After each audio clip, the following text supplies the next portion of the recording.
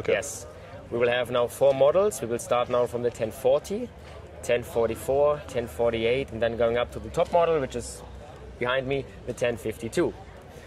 All the tractors will have dynamic performance, and this is our clever system which enables you to have more power if you need it for your auxiliary consumers. So when you work in really hot conditions and the big fan in front needs more power, dynamic performance will automatically give more power so that you don't need to drive slower, but rather we have then additional power available.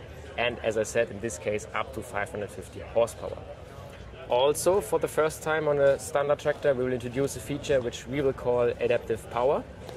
And this will enable you to actually change the output of the engine while driving. This means you have a menu in the engine and transmission menu, which there you can select basically your power level. So you can go from a 1052 to a 1044 or 1040 while driving.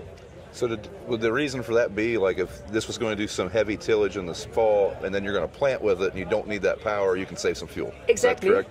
Okay. This is the first reason, so you can actually save fuel when you don't need like all the horsepower, because if you go to an incline, of course, the bigger engine or the engine with basically can dump more fuel into the combustion chamber, although you don't really maybe need it.